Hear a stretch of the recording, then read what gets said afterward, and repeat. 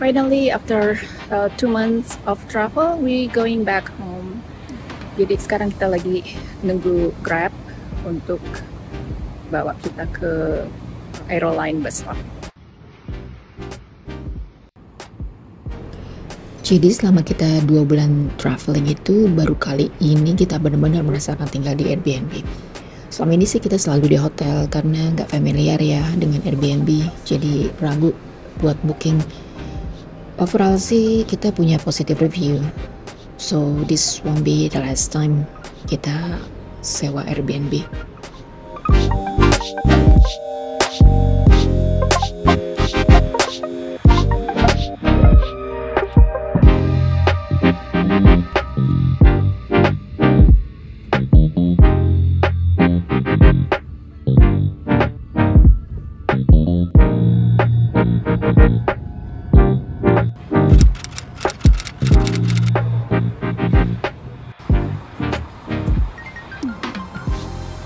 This is the bus that is going to Singapore.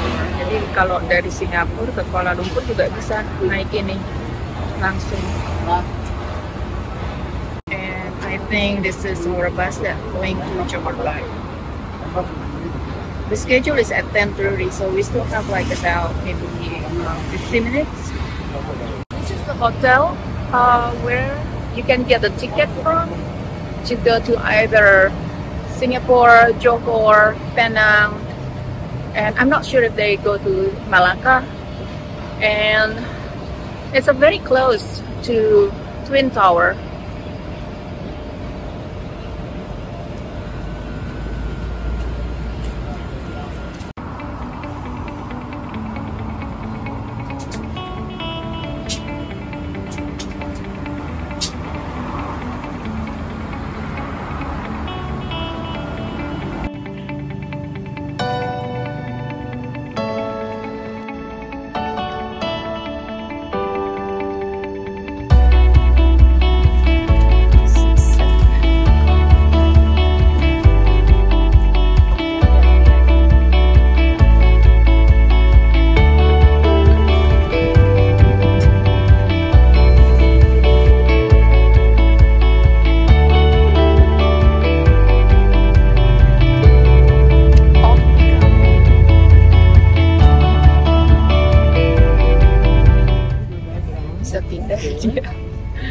Belajarnya ya sekarang. One will take around 5 hours. And you know that smoking is strictly prohibited on this coach. Our coach is equipped with a seatbelt. You require assistance for anything at all, please let me know.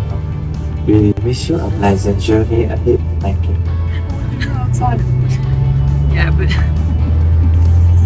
nggak jadi. Apa kan tadi katanya? If you go to the toilet in the bus, do number 1 only. Nggak boleh do number 2. That's the popo. Nobody understand that's the popo. It's only you. Jadi kita tuh nggak, kalau di bus itu nggak boleh doing number 2, hanya number 1. Nggak tahu alasannya apa. Oh, kayak nggak mampet kali. Akhirnya air putihnya udah disediain. Oh ya. The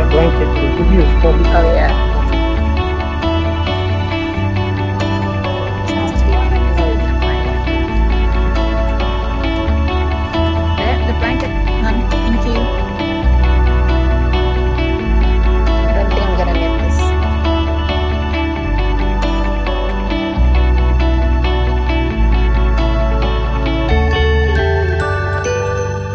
Lapar. Belum sarapan kan? Lapar kan? Belum sarapan. Berkosong. This needs to be cut. Oke, makan cabai aja. Yeah, just gonna bite it. To me, that's a joke. To you, that might actually be a real thing. You might actually do that. Yeah, I'm gonna do that.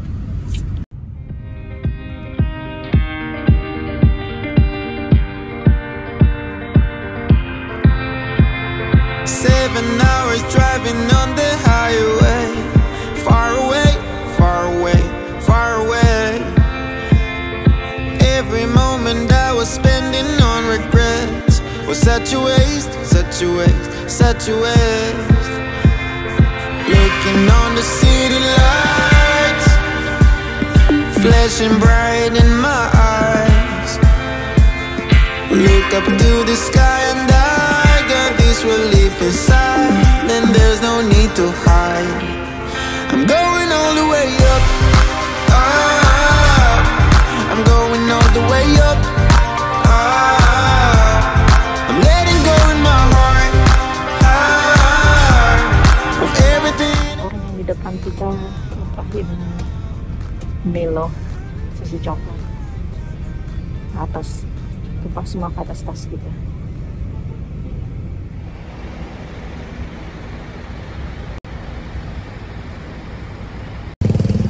Kayaknya di pertengahan jalan deh, halfway to Johor.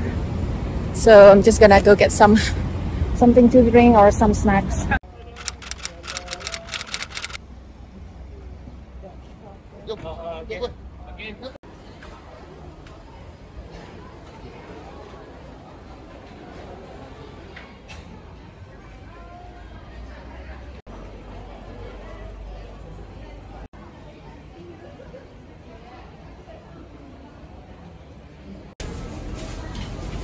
Ada buah duku ya, longan. Dia aku pengen beli jamu.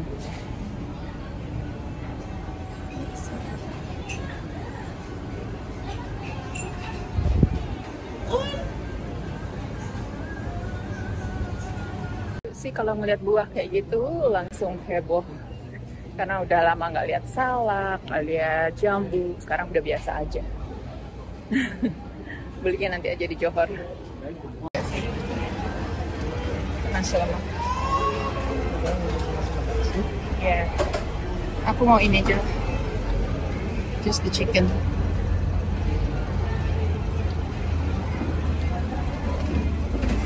Take away.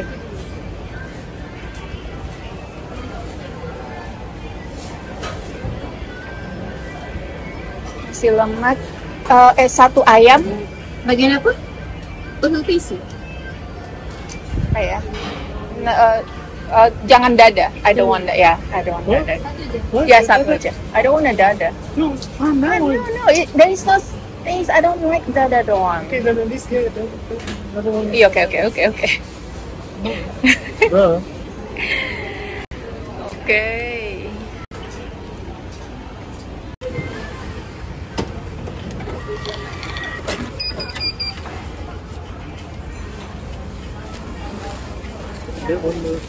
What is nasi ambang? Nasi campur, nasi putih dengan ada lauk, sayur, mie, ayam, sama nasi. Kasih. Favoritnya si Daddy. Oh, the chicken is cold. That's not a problem for me. It's more a problem for you, not for me.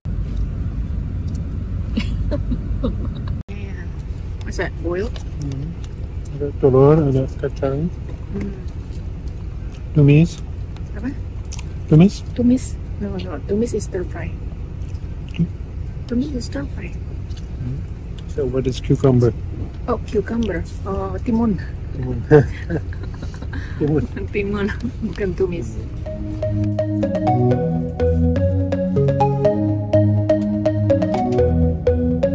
Take me home, take me on a ride. I got a good feeling about the colors lighting up your eyes. Take me home, take me to the sky. I got a good feeling. Tell me the only thing. We should go to this place. I'm trying dinner. I mean, we don't like the breakfast, but Yeah. remember we don't like the Yeah. Right now, it's like only 2 steps to finish.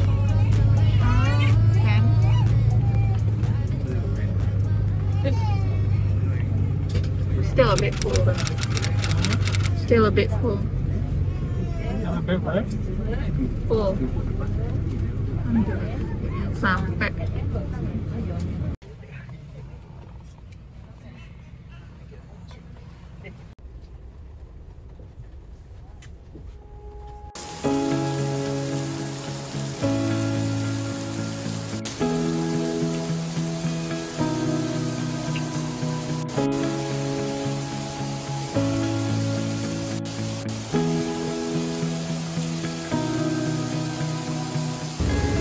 So guys, sampai di sini aja vlog kita kali ini. Seperti yang kalian lihat, perjalanan Kuala Lumpur Johor Bahru via bus AEROLINE itu amat sangat nyaman dan mudah. Jadi buat aku itu tuh satu-satunya transportasi yang kita akan selalu pilih kalau kita travel ke Kuala Lumpur. So yeah, thanks for joining me and I'll see you on the next vlog. Bye bye.